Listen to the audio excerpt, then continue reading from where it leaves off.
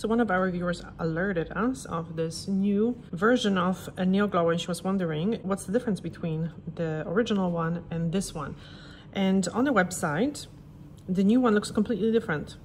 So of course I had to buy it right away, and today we're going to compare it. So I'm going to apply this original one on my left hand and the new one on my right hand. I'm going to show you how the polish looks inside indoor light and how it looks outside. And then we are going to talk about the ingredients and what the difference are ingredients wise if you are interested. Okay, so first of all, the brushes, I was afraid that the brush is going to be different, but they seem very, very similar. And I don't know about you, but the new packaging, someone said it looks more cheap, and I think I like the new packaging. So this obviously lid comes off and it has like a nice silver band. I don't know, I like it. Let's polish my nails. So the Dior brush is really, really good. It's very soft, which helps. It's nice and round, as you can see. And the Dior Nail Glow is quite thin when it's brand new. So what I actually do is, you know what? I'll show you at the end of this video. I'm going to include a very quick video, the trick that I use so I don't waste any of the Dior Nail Glow. So the other one, the new one, seems a bit thicker, which is, I would rather have a thinner version. So I know it looks just like a clear nail polish. It has just a hint of pink, but it brightens the nails a little bit. And what I really do like about this product in particular, it has that beautiful glow that brightens the nails, but the glow is very, very gentle. And my clients like this. A lot of my clients don't like the very bright blue nails. So we'll see how they compare, if the new one is as gentle. And let's time the drying time. Okay, at 1 minute, it's tacky. It dries pretty quick. I have to say, for my clients, when I'm using this, it takes like 2 minutes for this to dry. And at 2 minutes, I start applying the oil, and then I do a head massage. Okay, 2 minutes, dry. Time for the new one.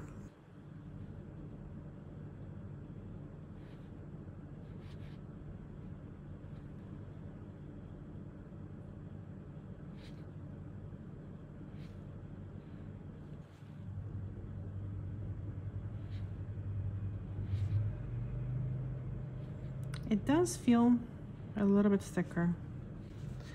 It doesn't feel thick, but it is thicker than the original one. And it might take a little bit longer to dry.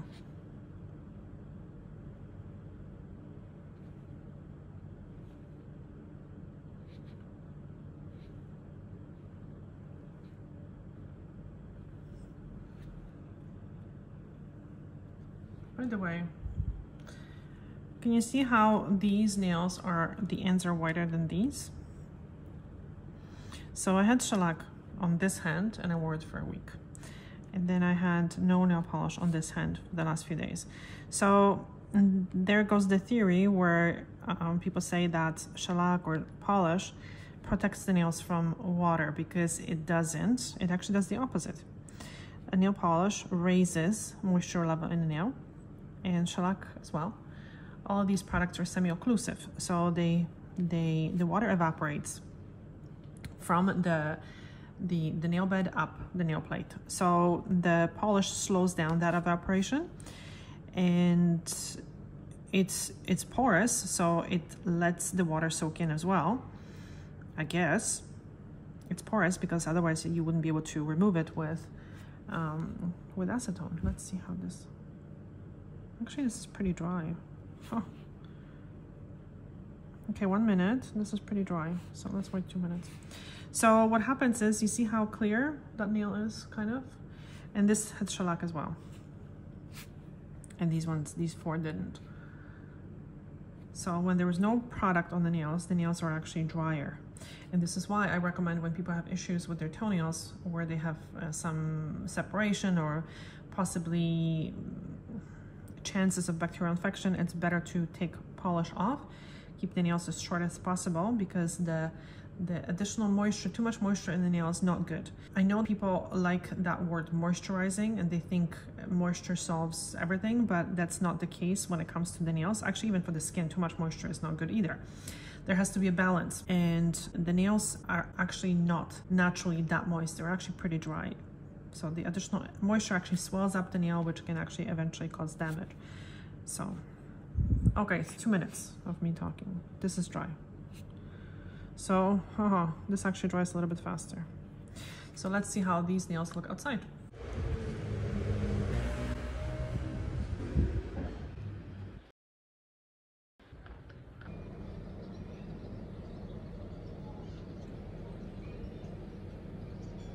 And now let's look at the ingredients list and see if there was any differences in the formula of the nail polish. After this, we will look and I'll show you how the product lasted on my nails and how it looked after a week. So one thing, I noticed that the solvents are switched. So basically in the old one, so this is the old one and this is the new one.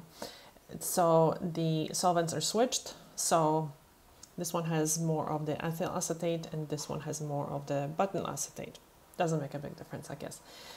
They both have nitrocellulose. By the way, these two are solvents. Nitrocellulose, which is a film forming ingredient, so that's the plastic that basically stays behind once the solvents evaporate. The fourth ingredient is the adipic acid, neopentyl glycol, blah blah blah, I don't know how to pronounce it, which is also a film forming. They both have that as a fourth ingredient. This one is a plasticizer. It has, this polish has it as well. Isopropyl alcohol, solvent, same thing, acrylates copolymer, which is a film forming. It makes the product a little bit thicker. And this one has cellulose acetate as a film forming instead of the acrylates copolymer. This one has benzophenone 3, which is a sunscreen, but it really prevents the color from fading and discoloration. This one doesn't have it. Okay, many polishes don't have it. So by the way, the benzophenone, it's another slightly controversial ingredient.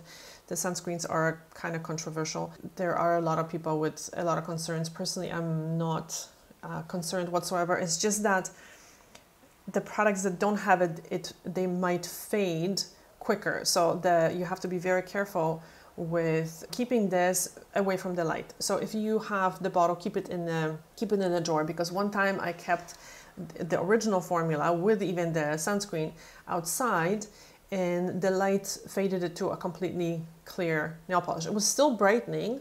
When you went outside, you could still see that the nails were brighter, but it just wasn't, the pink was gone. As I'm editing this video, I'm thinking that maybe I didn't make one thing clear about these controversial ingredients, so I just want to mention it.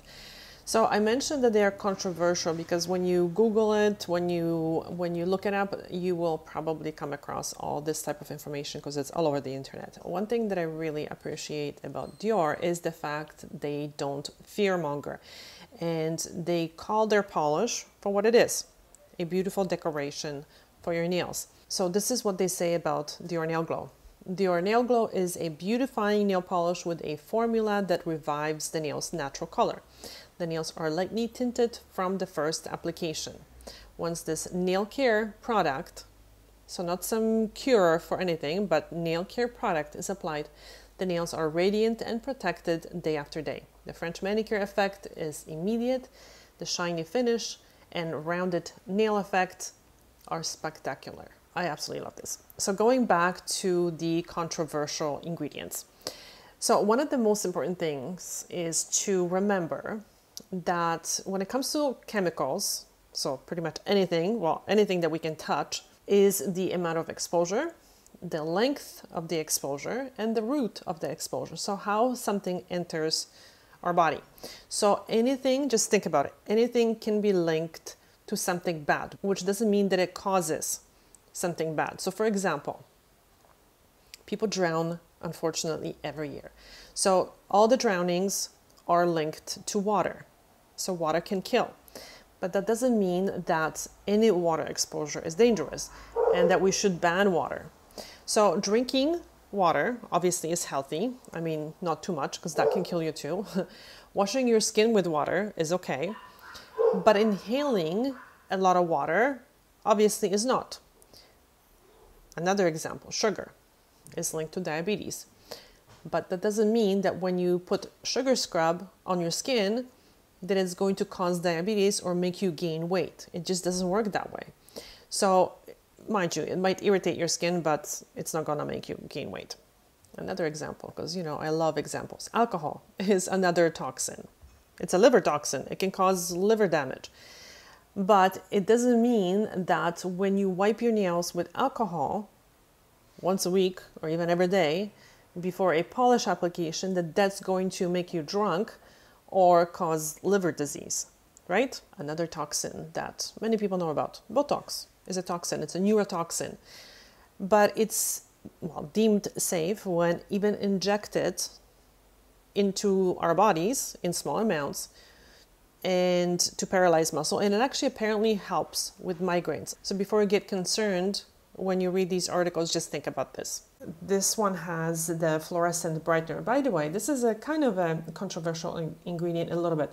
So I have heard some of the viewers were mentioning that the Dior Nail Glow has been banned in Korea because of some toxic chemicals that it contains. So really they were talking about the fluorescent brightener.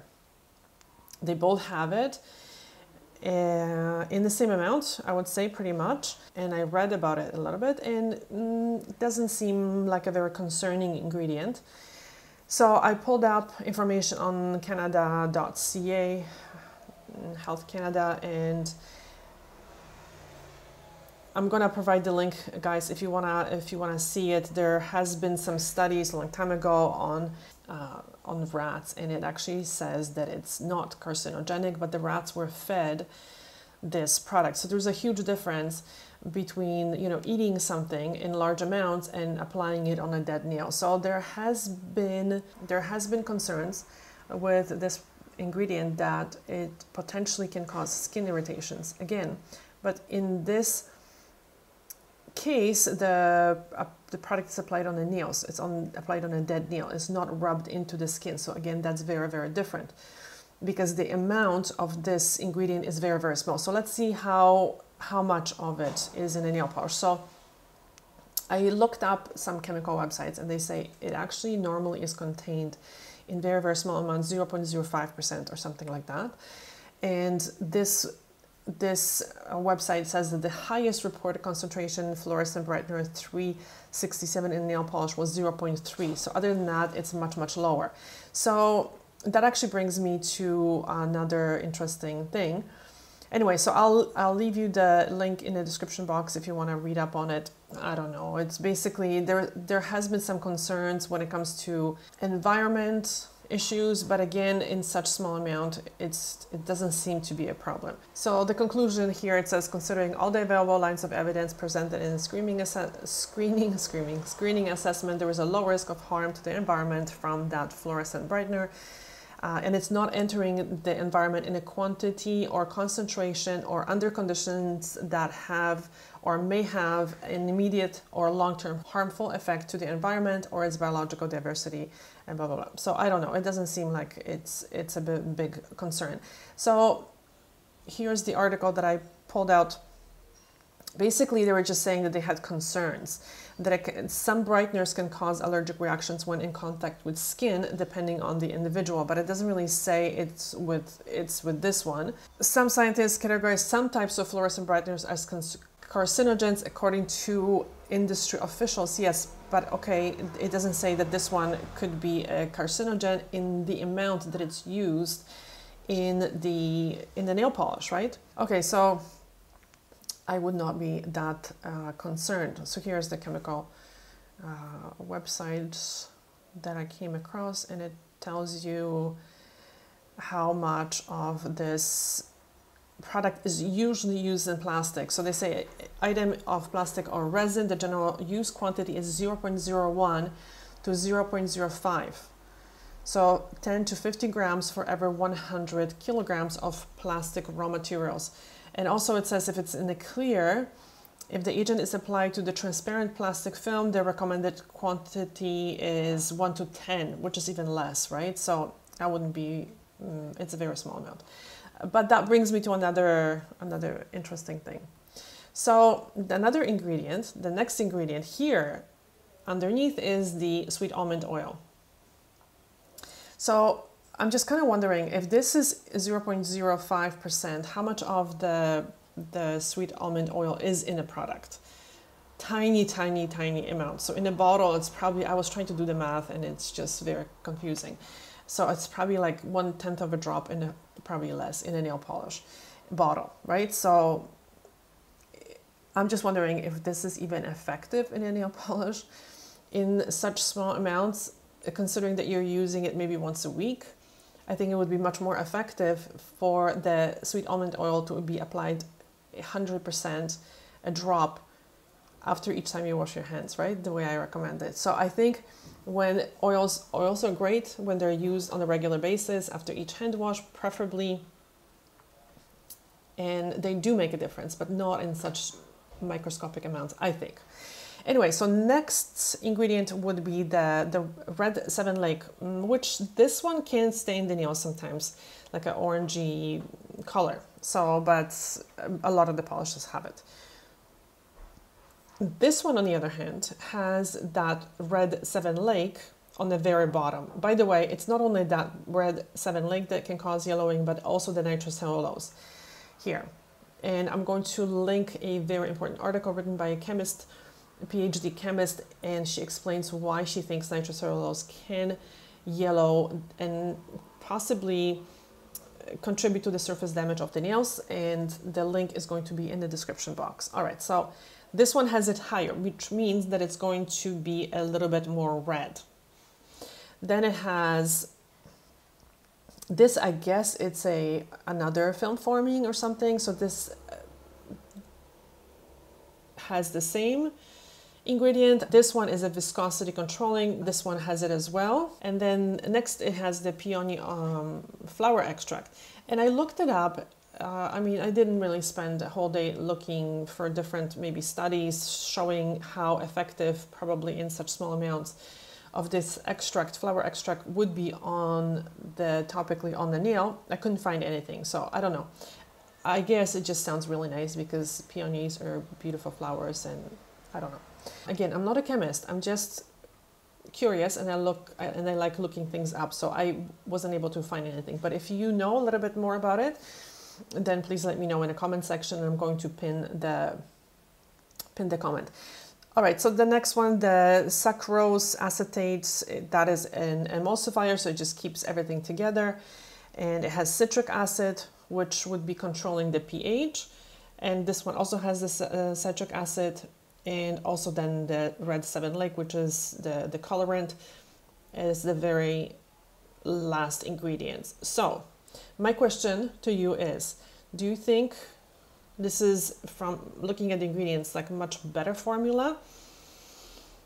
I don't know. I don't think, personally, I really don't think that this amount of sweet almond oil and the peony flower extract in such tiny amounts where I couldn't find any like really substantial benefits, that it would be any better than the original formula. Mind you, the ingredient list is not everything. Sometimes the way the chemicals are mixed together, how they're put together, it makes for a better, sometimes longer lasting formula, much better application, quicker drying, I don't know. So the ingredients is not everything, for sure.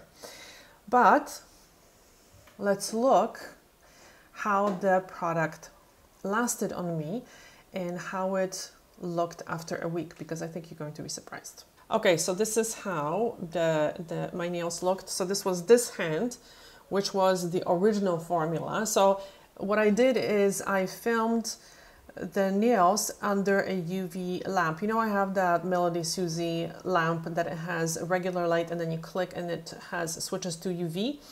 It's usually used not to cure the gels, but to set the gels, so to flash cure it, right? I don't really use it for that, but it's pretty cool because you can see where the polish still is and where it rubbed off. So let's play it. So you can see that it rubbed off here, obviously, because I use, you know, these areas are used a little bit more. But other than that, this is a week later. It lasted quite well. The thumb as well.